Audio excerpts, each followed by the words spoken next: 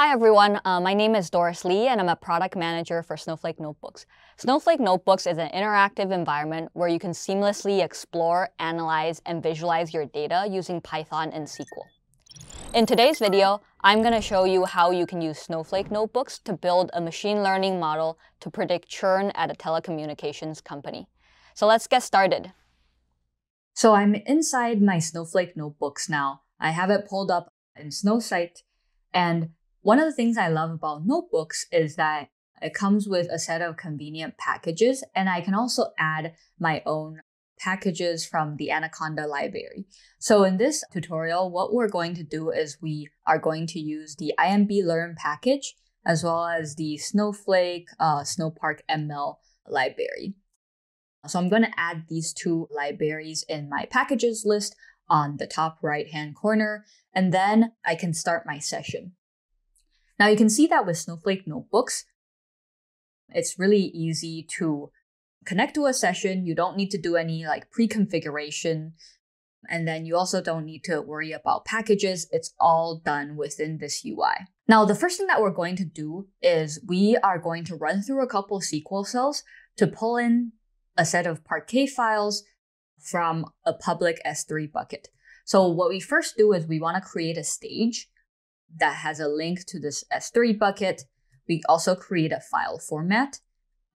And then if we do an ls on the stage, we can see this Parquet file that we need to load in. Now, the next thing that we're going to do here is we're going to create a table based on this data, copy this Parquet data into my table. And finally, I'm going to run a select star query that allows me to preview the data that has been loaded into this table.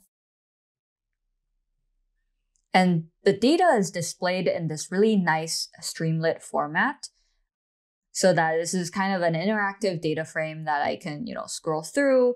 I can sort based on various columns. So this is a really nice way for me to interact with my SQL results. Now, this is really common in a data science workflow where I run some SQL queries, I have my data in a table, and then the next thing I want to do is I want to start hacking away at my data using Python. So the first thing that we're going to do is we're going to import a bunch of our favorite data science libraries, pandas, NumPy, and so on. And then the next thing that we're going to do is we're going to get our Snowpark session. So you'll see an example of how this session information is used later in the tutorial. But essentially, this is a very easy way for me to configure my Snowpark session without having to enter in username or password or all the connection information that is necessary if you were to do this locally on your own notebook or with your own IDE. So Notebooks provides a very convenient way for you to access your active session for Snowpark. Now, the next thing I want to do here is I want to fetch the results of this table that is returned from my SQL query as a Python object. And the way I can do this is I can reference cell 9. You can see here that this SQL cell was called cell 9, and then I'm going to convert that into a data frame. In this case, the returned output is a Snowpark data frame. And Snowpark data frame is a really easy way for me to work with my data, perform some basic querying, perform exploratory data analysis on my data.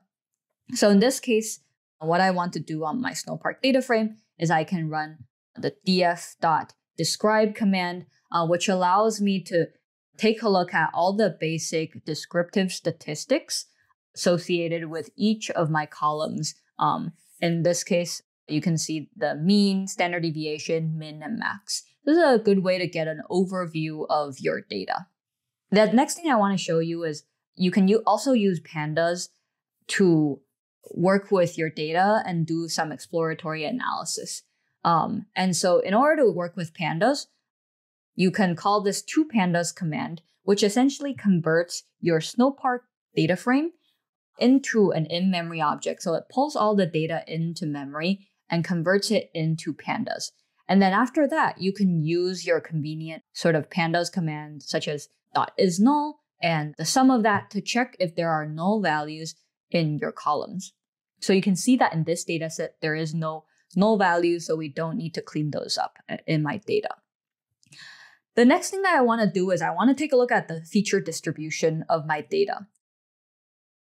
And so I can use Streamlit and iterate to plot every single column. So essentially here I have a for loop through every single column of my data set, and then I'm using iterate to plot the distribution. And so this is a very easy way, again, for me to get an overview of my distribution. Now, the goal of this tutorial is to predict user churn. And so obviously it's important to take a look at what is the distribution on churn. And for this, we're going to run a group by query.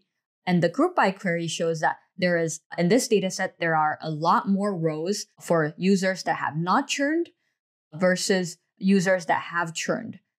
So what we say is that this data set is highly imbalanced. We're going to fix that later on in the tutorial.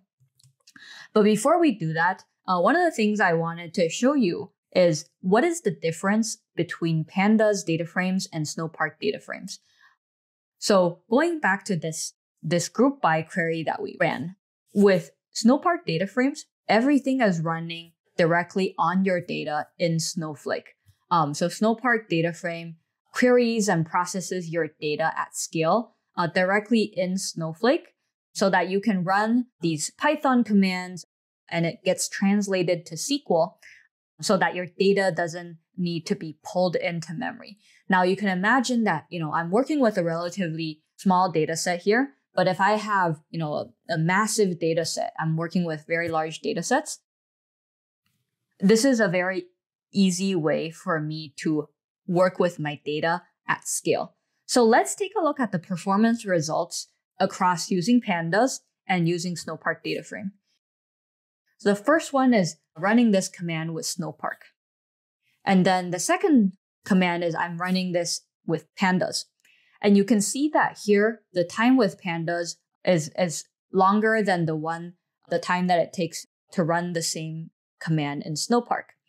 And if we take a look at this even more, we actually broke down the timing to two phases. One is the toPandas command, and then the next is the actual Pandas command of running the group by. And if we print out these time, you can actually see that more than 99% of the time that is spent in this query is actually on the toPandas command. That is telling us that the IO overhead for converting a Snowpark data frame and pulling all of that data into memory is the most costly step in our workflow. So if you remember earlier, with our group by query, one of the things that we learned was that the data set here for the churn column is highly imbalanced. So this is where our IMB learn package comes in. The IMB learn package comes with an algorithm called SMOTE, which allows us to balance our data set by upsampling the data set. So here, what we're doing is we are taking the original data set, and then we are using the SMOTE algorithm to fit and resample our data. So you can see this is the original data set, and this is the upsampled data set.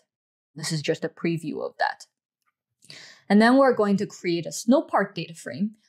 Note here, this is where the session information that we defined earlier comes in. I can use this session object to create a Snowpark data frame of my upsampled data.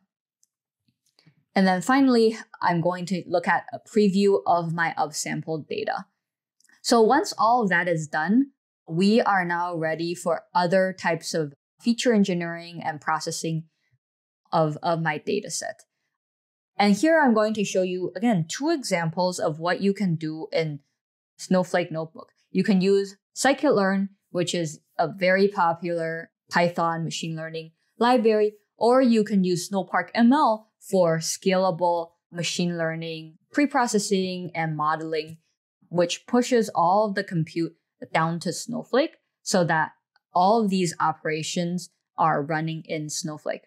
So the first thing that we're going to show you is the vanilla scikit-learn approach. And here what we're doing is we're using a standard scaler to transform our data. So this is very typical. You have your fit, and then you have your transform, and I have my scaled feature. I can do the same with Snowpark ML. And the way that I do that is, again, I can define a standard scaler. You can see here that I'm defining a standard scaler. I do the fit, and then I do the transform. The APIs between Snowpark ML and scikit-learn is very similar. So it's easy to move your code between scikit-learn and Snowpark ML. Now that I have my scaled features, I want to do train test split to split my data for training and testing. So I do an 80-20% split.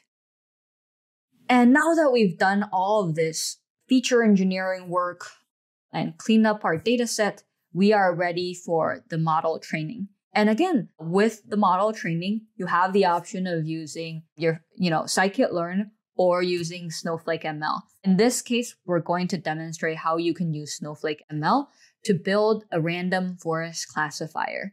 So you can see here that I am importing the random forest classifier, and then I'm creating a model with my input columns and my output columns specified.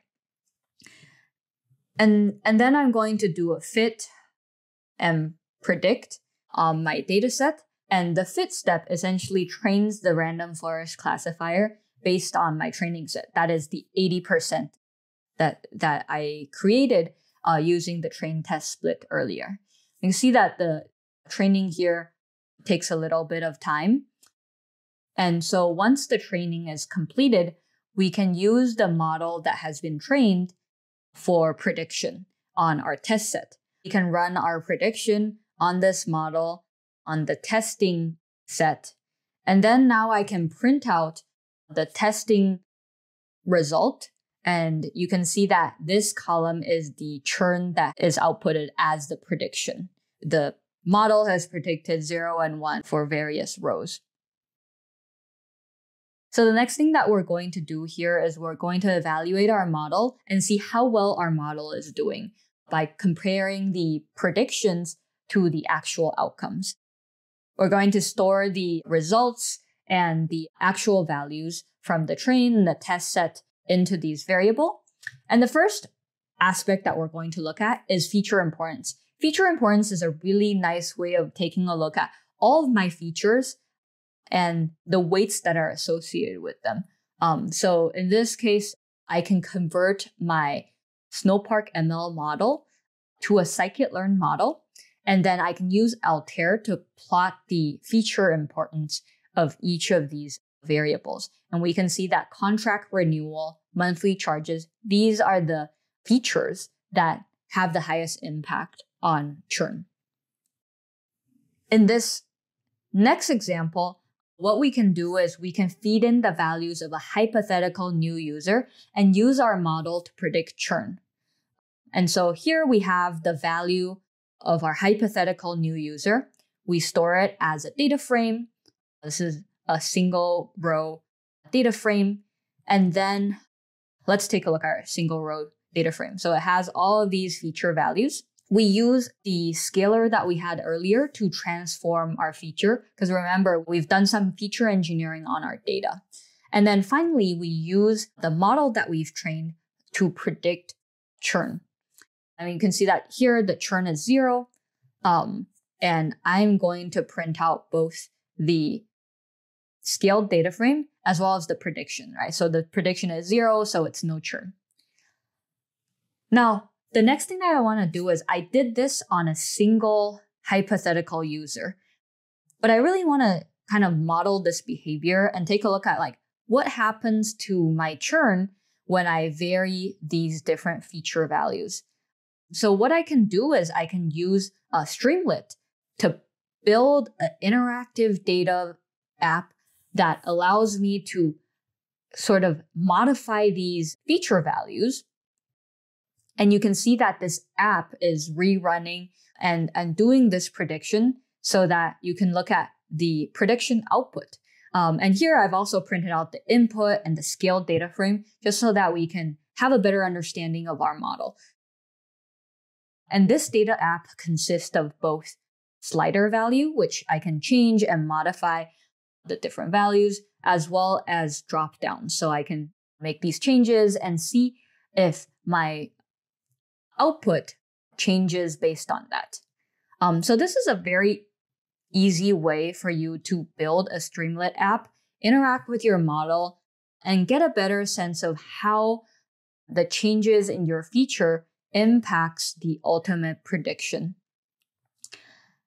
Now, we've done a lot in this tutorial, and finally, what I want to do is I want to store my model result as a pickle file so that, if I come back to the notebook later, or if I am running this elsewhere, I can use this pickle file and I don't have to retrain my model.